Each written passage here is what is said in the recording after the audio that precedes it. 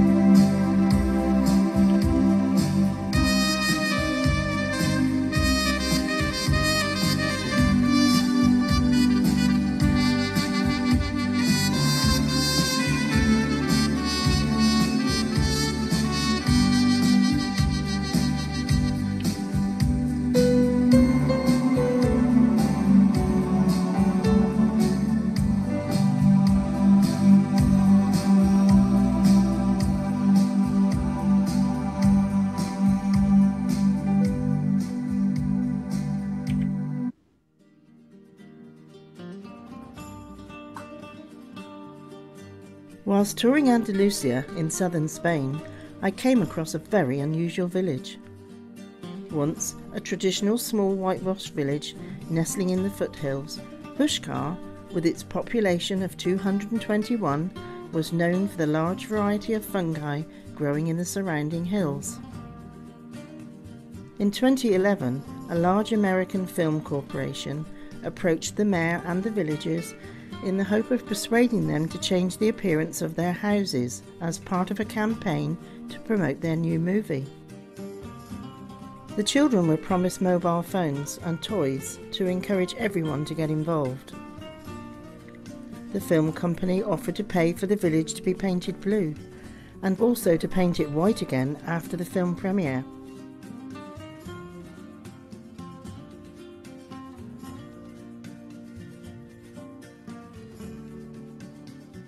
Shops stocked their shelves with all the relevant novelties and keepsakes.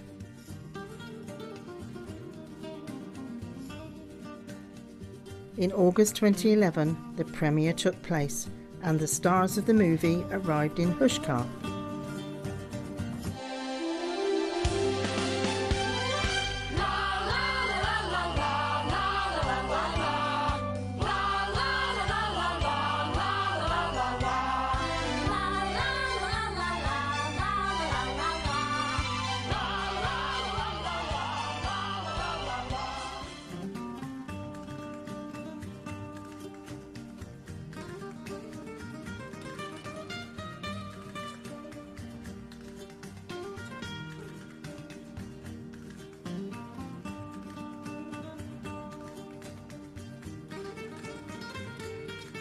For a few years, visitors arrived in their thousands, and the shops, cafes and guest houses thrived, and all was well.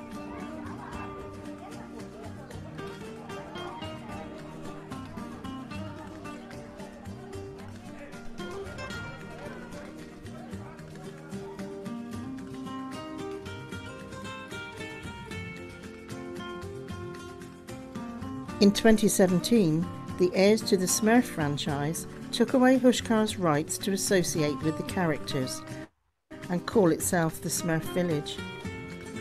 In 2018, the village was forced to rebrand itself as the Blue Village. The film company withdrew their support, most of the statues were removed and toys and gifts were gathered up.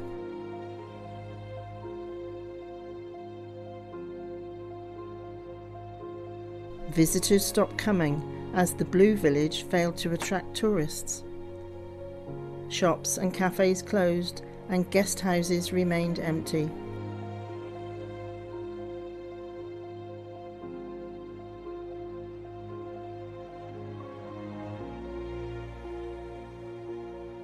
As a result, houses are falling into disrepair, and some, despite the bright blue facade, have collapsed inside. The population has fallen to well below 200 as villagers move away to find work.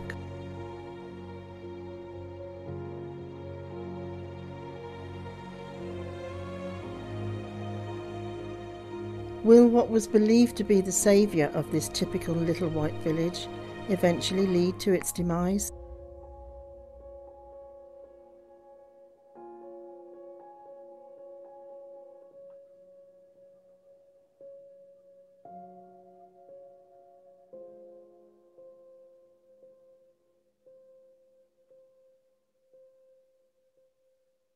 Thank you to Harry for some wonderful playing there, and to Jenny for that rather interesting and very unusual story with quite a sad end. Jenny's quite a master of telling these stories and putting them together with photographs. That was superb. And now over to Marjorie-Ann. We've got a number of foreign language groups. And Marjorie-Ann is from our Spanish Conversation Advanced group. Thank you, Marjorie-Ann. Hola a todos. Hola a todos. ¿Qué tal? Estoy un poco quemada después del sol de Sidmouth ayer. Me llamo Marjorie-Ann y soy miembro de la clase avanzada de español de Cass Singleton aquí en Exmouth. Me gusta mucho hablar con ustedes esta mañana. That's as much Spanish as you're going to get for a while. So what is an advanced class? We don't all speak it correctly. We don't all speak it fluently. We've got only one of us, I think, has worked abroad, which is really how you become fluent, and has kept up his fluency by going back year after year to South America, with which he has a sort of love affair.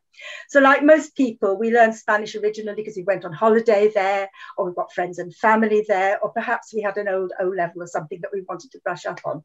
But we are ambitious in what we try to do. And our aim is to be able to converse properly with Spanish-speaking people when we come across them. Not only just to ask directions or how to reserve a hotel room, but what they're thinking about. You know, are you happy to see the British tourists come back? How did you get on during the pandemic? Or I've got a guided tour around a church I'd like to go and listen to. Or simply going to the market and saying, oh, that looks good. What is it? How do you cook it? So a proper conversation with proper understanding between the two parties. And we can all read their newspapers. We can all watch their television programs and their films. We're not too proud to spurn subtitles. And we're all, in the words of one of our group, persistent learners. We just keep on going. Our group meets weekly under the direction of Kath. After many years of teaching French, Kath retrained as a Spanish teacher with, as she points out, funding from the EU to take her courses in Pamplona and Granada. Well, you wouldn't get that these days. She keeps us on the track with a very varied diet of reading and writing and listening, and of course lots of conversation. She throws in the odd grammar lesson to keep us up to the mark, but mostly she understands we're there to enjoy speaking Spanish. So Ian, can I have my opening slide, please? That's fine, thank you. So this morning I've chosen two very simple Spanish recipes to share with you, patatas bravas and migas, simply because they are simple and I can introduce some very basic cookery terms. I found both these recipes in Aragon, which you'll see marked, which is one of the lesser known parts of Spain. It's a fairly barren and impoverished area, but one of stark beauty. Next slide, Ian, thank you. You could be forgiven for thinking that you see one of these slides going into the village and one of these signs coming out of the village, but actually they are two completely separate villages about 5 miles apart from each other. And it was in the first of these, Mora de Rubielos, that we had our lunch of pig's ears for my husband and patatas bravas for me. In most of the recipes, thanks Ian, next slide. In most of the recipes for patatas bravas, you fry the potatoes and make a spicy sauce. I prefer the version I had in Mora, where you add the spices to the potatoes and have a bland sauce. It's much healthier because you don't use much oil. So here are some of the ingredientes for patatas bravas, and I'm sure you've had them in tapas bars up and down the land. A cucharada, a spoonful. A cucharada sopera, a tablespoonful. Aceite de oliva, olive oil. Sal, salt. Lava, wash. Echa, put. Nevera, fridge. Coloca, place. And horno. Thank you, Ian. You can vary the amount of spices you need, but basically you want 4 patatas medianas, 1 cucharada sopera de aceite de oliva, 1 cucharada sopera de pimentón rojo, 1 cucharada de pimiento blanco, 1 cucharada sopera de hierbas provenzales, sal al gusto. Thank you. Método. Lava bien las patatas y córtalas en gajos medianos. No hace falta pelarlas. Añade sal al gusto. Echa las especias, la pimiento, las hierbas provenzales y el pimentón rojo. Echa el aceite y remuévelas bien para que queden bien adobadas. So I cut my slices, as you see, my potatoes into apples, like apple slices. And when I mix all the spices and the oil together, I do it with my hands. It's much better than using a spoon. You don't have oil, much oil, and you want to get it everywhere. Thank you, Ian. Tápalas con papel film y déjalas en la nevera al menos 1 hora. Después, calienta el horno a 200 grados. And so into the fridge the slices go. You'll find that the red paprika changes color. It doesn't affect the taste at all. Thank you. Échalas en una bandeja de horno sobre papel vegetal. Coloca en el horno durante 35 minutos. Pruébalas después de 20 minutos. So depending on the size of your potato pieces, you may need to test them after 20 minutes or so. I reckon those would be done after 20 minutes. Thank you, Ian. Sirve las patatas con un bol de aioli, o si prefieres, mayonesa. Que aproveche, enjoy them. Be warned, this version packs a real punch because you're adding the slices directly to the potatoes, not to the salsa. But so little oil, they have to be the healthy option.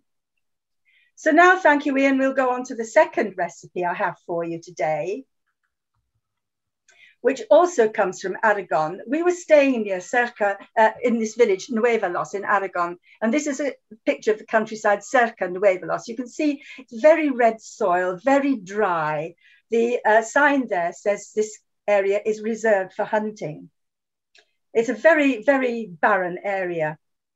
Thank you, Ian. But in the middle of it, there is this very beautiful park with water gardens, dozens of cascades and grottos, and it makes for a lovely day out, the Monasterio de Piedro. By the time we got to the restaurant, it was about to close, and all that was left was migas. Thank you, Ian. So migas. Migas actually means breadcrumbs, and pan means bread. It doesn't mean a pan. So migas de pan son un plato de pastores, a shepherd's dish, muy tradicional en España. La base es el pan duro, que sobra al final del día, y puedes añadir, por ejemplo, ajos, chorizo, panceta, cebolla, etc. So we've got migas, we've got pan duro, stale bread, raya, to grate, seca, dry, añade, to add, a sartén, a frying pan, calienta, heat, and una mezcla, a mix. Thank you, Ian. Pan duro, es decir, pan que has comprado unos días antes. Agua, un cucharado. Aceite de oliva, una cucharada sopero, más o menos. Ajos, chorizo, and all the other things, al gusto. Cortados en trozos pequeños. So you can add whatever you like. One of my favorites, I have to say, is chopped chorizo. And here also we've got onion and pancetta and, of course, garlic. Thank you, Ian. Raya el pan en migas o trozos pequeñitos. Si las migas están muy secas, añade agua. Añade un poco de sal.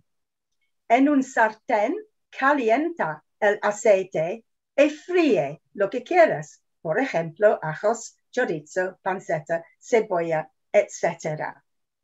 Some recipes suggest that you leave the crumbs as crouton size, but I prefer them as real crumbs because they absorb the other flavors. Don't use a food processor or you'll just get dust.